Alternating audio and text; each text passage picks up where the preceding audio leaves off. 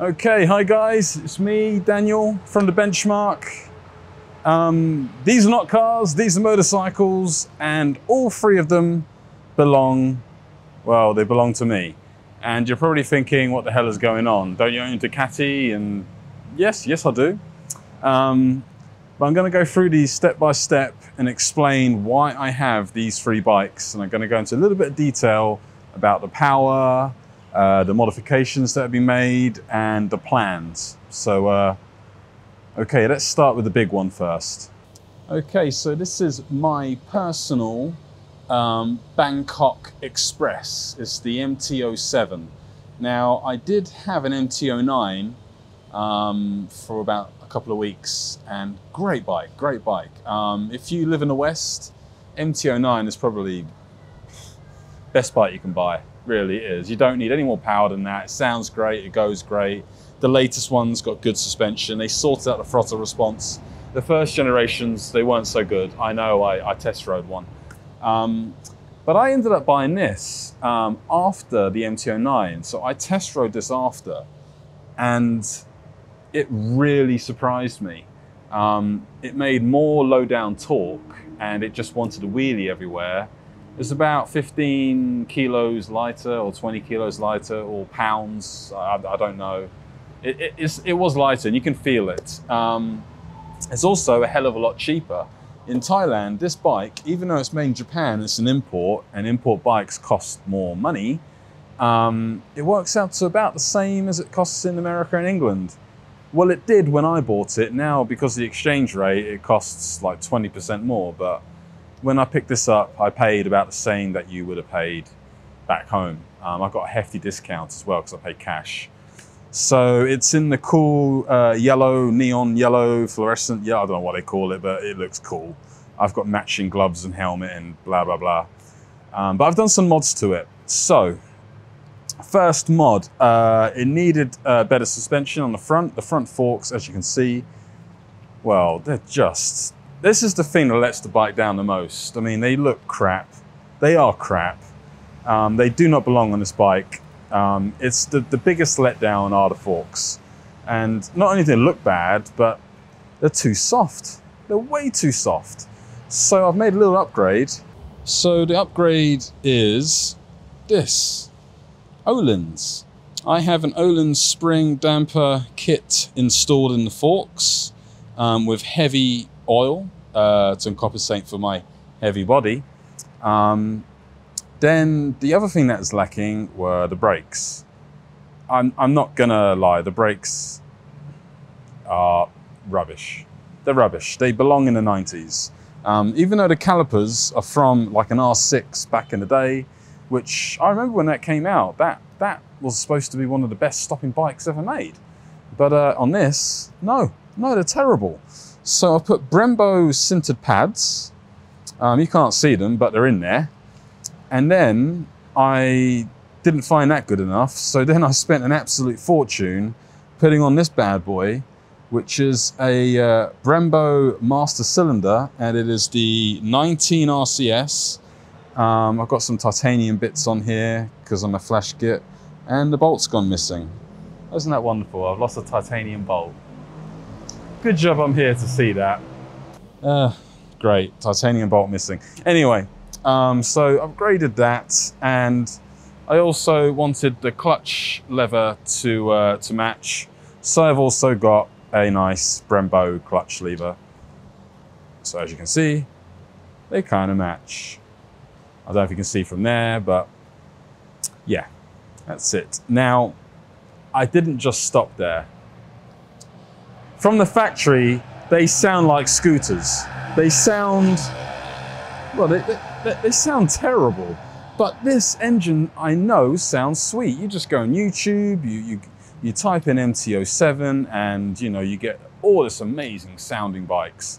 So I got a full, and I mean full, genuine, not no copy, a Prokovic exhaust system. The carbon fiber one, the little twirly whirl here. I've taken the baffles out, and Oh, it sounds very sweet, very, very sweet. It loses a fair amount of weight. I then did the air filter, which lives inside here. I did the DNA stage 2, so it's got a massive opening. And I didn't stop there. I then had the ECU remapped, and it made 85 horsepower at the crank, which is about 75 at the wheel.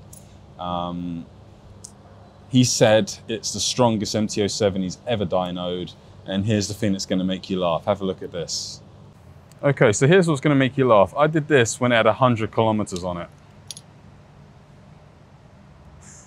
It's only got 450 now, and it's getting faster and faster every day. So this bike was dynoed with all of those mods with 100, 150 kilometers, and it made 85 horsepower. He had a whole spreadsheet full of all of the MT07s he's dynoed, and it was making about 2 horsepower more, but the torque was identical to a standard MT09. You know, go wrap your head around that. I've got MT09 torque, without the horsepower, of course, but I've got MT09 torque in a bike that's lighter, smaller, more efficient. It costs nothing to run. I mean, it's just great for Bangkok. So this is my personal bike. I've got these little bar-end mirrors. I love these. I really do rate them. They're fantastic. I have them on all my bikes. That's for my phone, for GPS, so I know where the hell I'm going. I've got, this isn't the cable, this cable's a cheap, horrible thing. I've got a proper cable. It's got a double USB, and you can just plug it in and you know where you're going. Just about. The roads don't really make much sense here, like most of this country, to be honest with you, but I haven't got lost yet. But you probably want to know what it sounds like, don't you? So let's give you a little sound clip. Okay, so how does she sound? She confuses me. I've had nothing but Ducatis for years, and I keep thinking I'm riding a Ducati. Only it's smoother because there's no EU nonsense, so there's no mid RPM. From the factory, it didn't have the mid RPM problem, but after the tune, the O2 sensor was disabled. But it's pretty loud.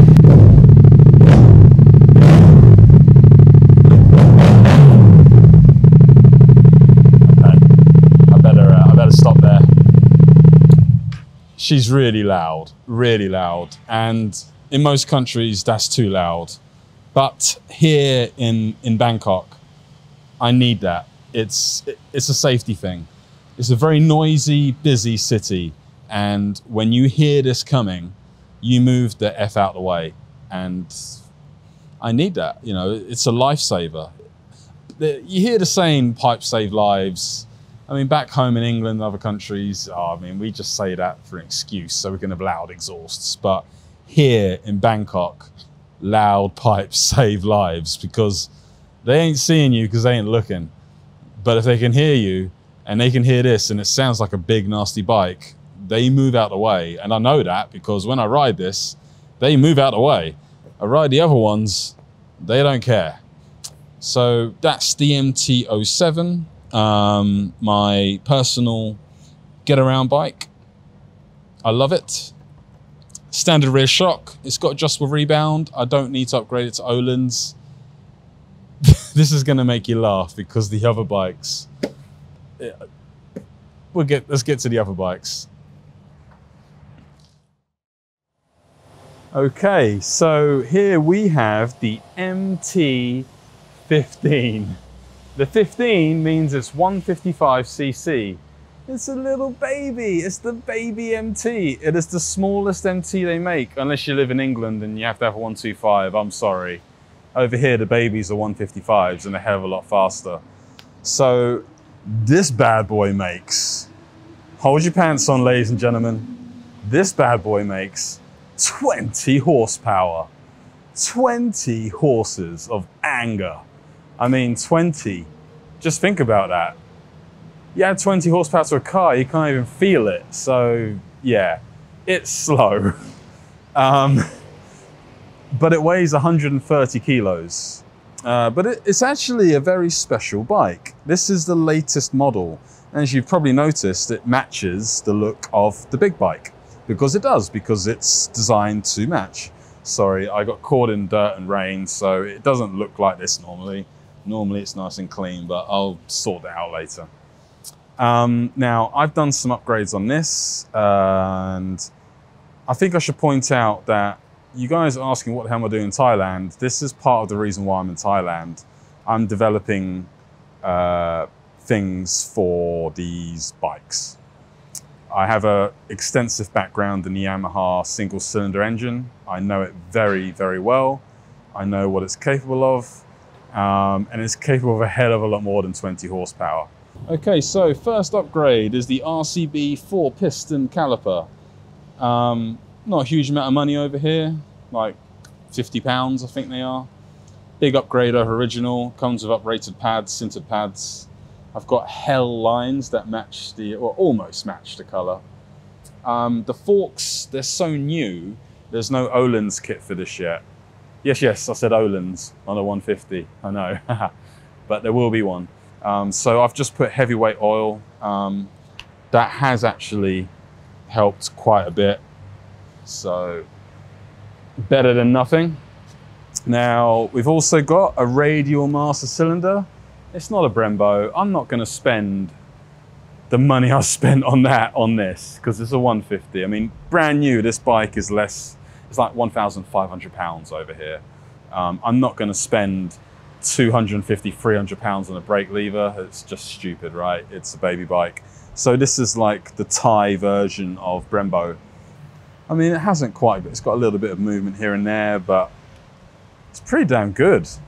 It's gold, it kind of matches the forks. I could have chose different colors, but that's what I got. That's for camera mount, GPS mount right here. Very important. I haven't put the USB on yet. That's upstairs. I'll get around to it. But the pièce de résistance.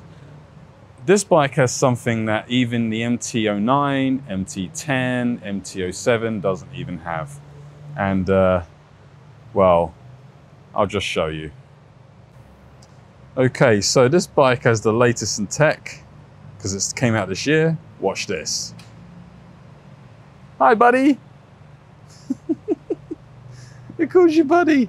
Look at the gauge, RPM gauge. It's got a gear indicator.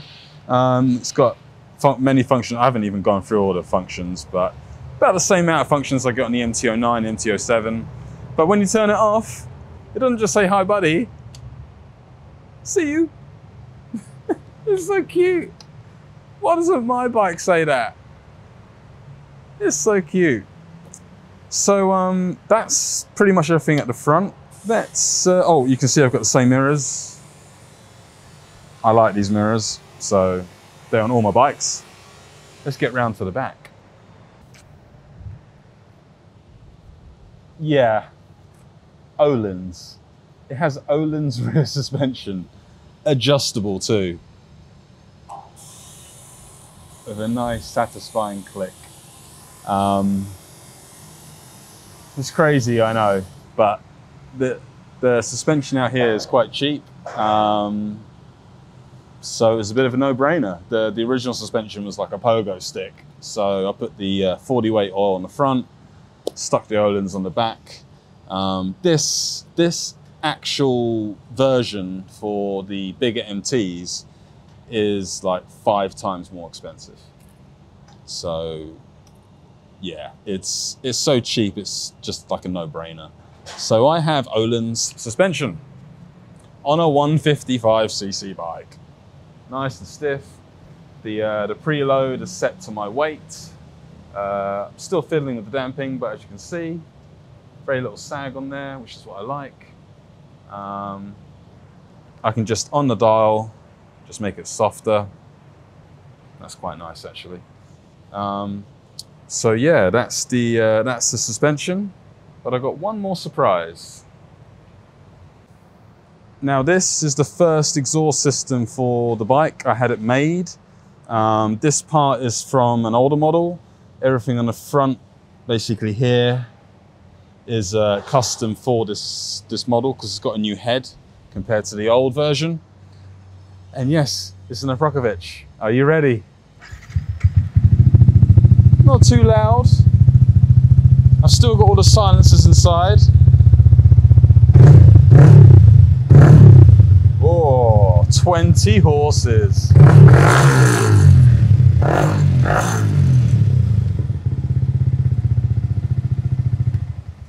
I don't like it when they're loud and crappy sounding, so this is the perfect balance. So that is the MT-15. It is not my get-around bike. It's for business, but I'll get into that in another video. But let me know what you guys think, and I'm going to move on to the next bike.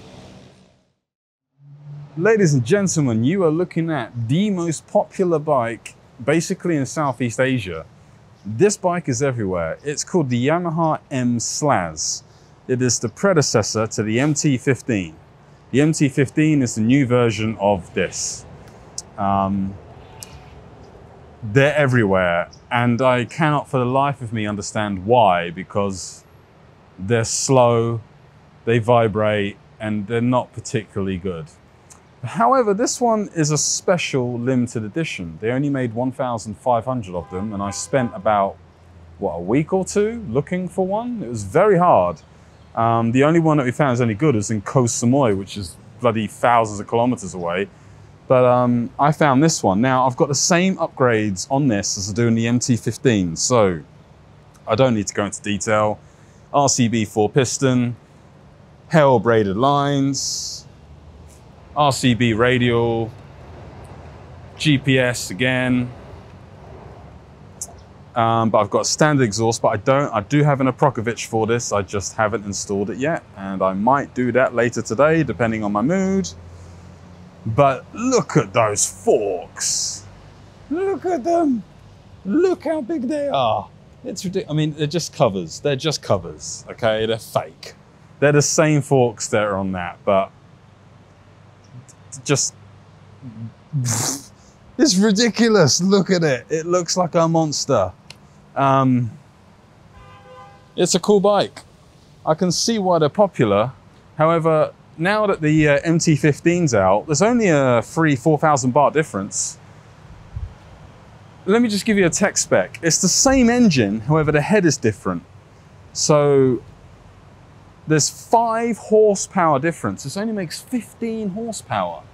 It's 3 kilos more heavy, and it's got 5 less horsepower. Now, that doesn't sound like a lot, but on a little bike, 5 horsepower is like 50 horsepower in a car. It is slow. It's so slow, it's funny.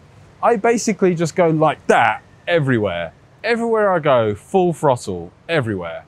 And it barely goes over 130 kilometers per hour. It's slow. So, again, that's part of why I'm here. Let me get you close to another special detail of this bike. Yeah, I know. Öhlins, again. This has Öhlins, but I didn't put that on here. From the factory, because this is a limited edition, it comes with Öhlins rear shock. However, the front forks are standard, so they're like pogo sticks. So whoever worked at Yamaha in Thailand, sorry, you're an idiot. I'm pointing at you, you're an idiot. You can't have amazing rear suspension and pogo stick front suspension. I mean, it's like, it's not balanced. It's not safe. What were you smoking? You can't be smoking anything because drugs are illegal in Thailand, so I don't know what you were doing. If you're gonna put that on this, you needed to do something to the front forks. You can't just put pretty covers on them. Anyway, I'm complaining, but that's what they did. They stuck Öhlins rear suspension on a standard front fork, and it was hilarious. It was like bouncing at the front and then rock solid on the back until I adjusted it. But yeah, but there's also one more thing special. So they made only 1,500 of these, which is why it took me so long to find one. But it is model 911. And I always wanted a 911. So life goal achieved, ladies and gentlemen. Life goal achieved. Would you like to know what it sounds like? Okay. Just don't expect much, okay? Because it's got a standard exhaust. 15 horsepower.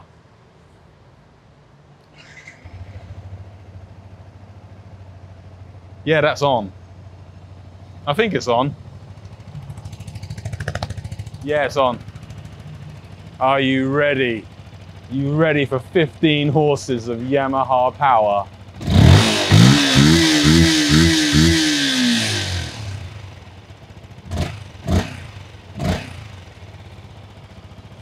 It sounds like Granddad's lawnmower. Probably because the same engine is in Granddad's lawnmower. But you know what? These engines are very reliable. They're very fuel efficient. They never go wrong. I mean, I know people that don't oil change them for like 50,000 kilometers and they still work. So who am I to complain, right? It works. But it's a beautiful bike. And again, I didn't buy this for fun. This is for business purposes. I bought this version because it looks a lot cooler. It was a little harder to find, a little bit more expensive, but when it comes to what I'm going to be doing here in Thailand, it's important that it looks good because of what I'm going to do. Again, that's another video. I don't want to bore you. So thank you very much for watching. That's all 3 Yamahas. I would show you all 3 BMWs, but the E30 is way over there getting some Recaros installed. The M2 is way over there, and E46 is stored in the garage in the same area. And I can't bring it to I can't bring both of them to Thailand. I'm only going to have 1 BMW. I know, first world problems, right? I can have 3 Yamahas, but only 1 BMW. Yeah. But I'll tell you one thing that is funny. I've got too many keys. They all look the same. But I've already put that on Instagram, so go have a look and have a giggle if you like. But anyway, guys, thanks for watching. Like, share, subscribe, blah, blah, blah. Buy merchandise. I don't have any. I'm not a sellout. Apply the code. Oh, wait, I'm not a sellout. So, yeah, you'll never see that from me. But thanks for watching, guys. Take care. Bye-bye.